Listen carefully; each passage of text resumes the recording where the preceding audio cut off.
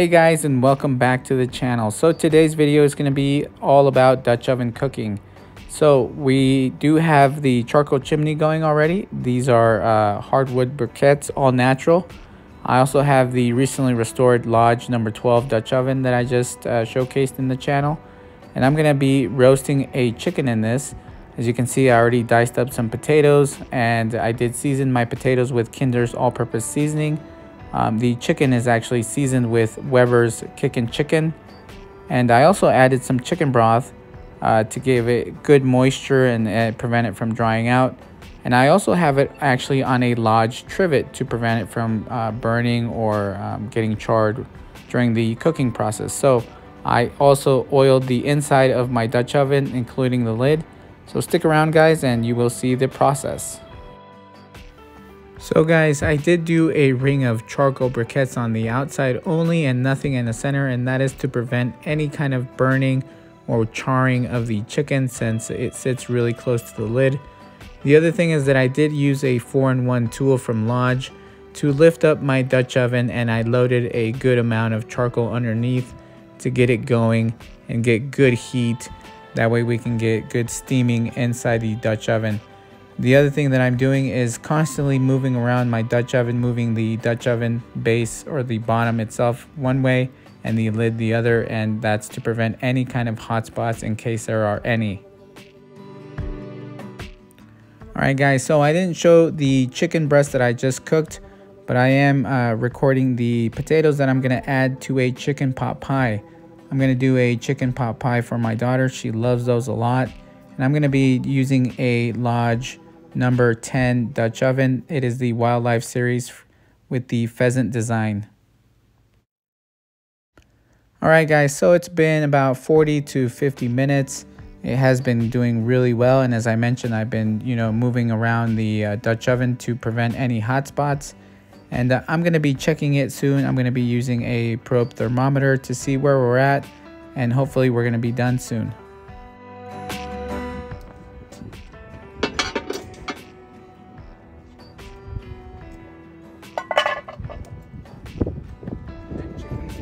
Good, but it looks like it needs more.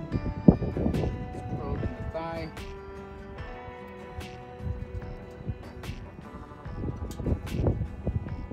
$169, $170. Probe in the breast.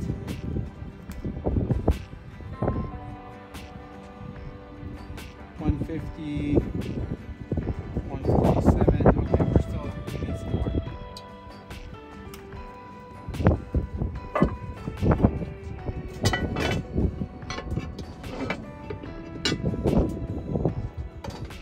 Flip this around.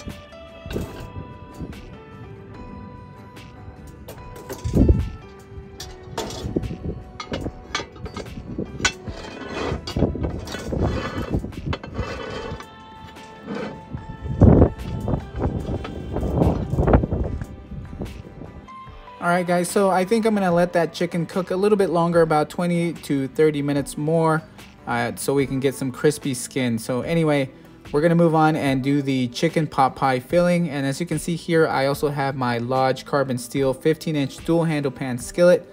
I'm also going to be using frozen veggies. It's quick, it's easy, and I figured it'd be the best way to do it. And obviously you can use fresh vegetables, and you can add honestly anything that you want to your chicken pot pie. But for me, I feel like this is a really good mix of vegetables, and it is also, as I mentioned, for my daughter and my wife, and they like very simple ingredients. Also, I'm not going to be adding like too much of I guess you could say spices, just basic stuff, salt and pepper, nothing too crazy. As I mentioned, they like plain and simple chicken pot pie. And I'm also going to be using olive oil. I like using olive oil for sauteing veggies. I feel like it's a little bit healthier than canola oil. The only time I use a like canola oil or the other high heat oils is for frying. But other than that guys, I saute my veggies with olive oil. So as I mentioned, we're just going to do salt and pepper, nothing too fancy here. But if you guys are looking for a recipe, I do recommend you guys check out other channels like Cowboy Kent Rollins, Joshua Wiseman, Natasha's Kitchen. There's just so many channels out there, guys, and they have a lot of great recipes. Backwoods Gourmet, I think, even has one as well. So anyway, I'm not going to focus too much on that, but we're going to move on to the to what I'm doing here. So as you can see, I added my shredded chicken along with the potatoes that I had cooked earlier. And I add potatoes to my chicken pot pie, and you guys can add whatever you guys like to yours. I like mine a little hearty, and so that's why I like adding potatoes to my chicken pot pie. And all I'm gonna do here is just make sure that everything warms up again and incorporates really well together once again. And we're gonna add some heavy whipping cream. I'm not gonna measure anything out, guys, as I mentioned. It's just pretty much to the consistency that I'm looking for. And we're also gonna use about a 1/3 cup of flour. And you gotta move it around, stir it around really well, and incorporate everything together. And so far, I've been very happy with the way the carbon steel skillets have been performing. Lodge actually produces very nice carbon steel skillets. I do like them a lot. I have actually their 15-inch dual handle pan. I have a number 12, a 10, and the 8. And I don't really feature them on the channel, but if you guys want a video of pure carbon steel skillets, or for me to do reviews of other carbon steel skillets, I do have a Debouillet. It's a crepe griddle, I guess you could say.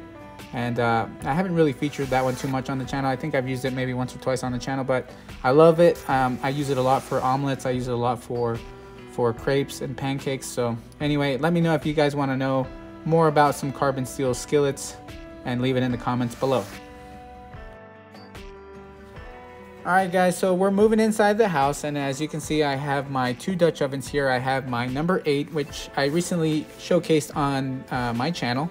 And this Dutch oven was probably never used because it was never seasoned. And it was in the original box itself, so I'm very excited to use it. And the one on the left is actually the number 10, which is the Wildlife Series pheasant designed Dutch oven number 10. So I was hoping that I was going to be able to make 2 chicken pot pies out of the filling. And once I placed everything in the number 10, I noticed that, well, it wasn't going to be that way, and I didn't have enough of my chicken pot pie filling to use both of these Dutch ovens. So then I was kind of disappointed because, as I mentioned, I wanted to use my number 8. So then I was thinking, what can I do? What else can I do? And the thing that came to mind was, well, I'm just going to make a dessert in the number 8. It's small enough to do a dessert, so we're going to head that route, and we're just going to use the number 10 for the chicken pot pie. Now, I do want to mention that this is the first time that I do a chicken pot pie in a Dutch oven. I've done it inside the house, in the oven, where it's, I want to say, a little bit more controlled. I know the amount of time, I know the heat, and it's, I guess you could say, easier to do this. But when you're doing Dutch oven cooking, you're outside. It's, and that day it was really windy, and we're using the charcoal briquettes, so I kind of have to manage my heat. I have to move it around, make sure we don't have any hot spots. So for me, that's exciting. To some other people, this might be annoying, but I do want to mention that Dutch oven cooking is probably my most favorite thing to do with cast iron. So I'm very happy, and I'm looking forward to doing this. So, and see the results of this once everything is, said and done. So I'm excited for all this. And the other thing that I did want to mention, guys, is that I did not make my own pie crust. I did use a store-bought pie crust, but maybe down the road I'll do my own pie crust. But for now, as I mentioned, it is a time saver, and I don't think there's anything wrong with using a pie crust from the store. So I've seen other YouTube channels, especially like Joshua Weissman, use store-bought pie crust, and they also mention it's not a big deal, because it's not going to ruin or change your recipe whatsoever. It's just honestly a little, I guess you could say, step that you can skip. So anyway, I'm excited to do this, and I am looking forward to see the end result of all this. All right, guys, so as you can see, I have my pheasant here. That's the chicken pot pie, and over here we have the roasted chicken. So they're both done. Right now I don't have any bottom heat on this one, just one little coal, but we have some bottom heat on the chicken pot pie and top heat.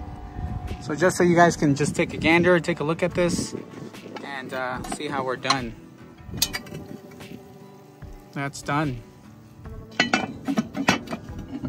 And then the chicken pot pie as well.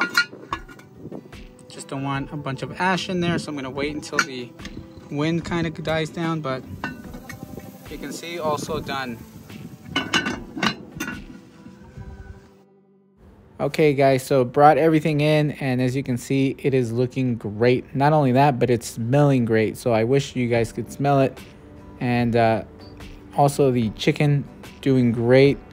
Nothing really burnt. A little bit of that seasoning burned, but other than that, it cooked really well.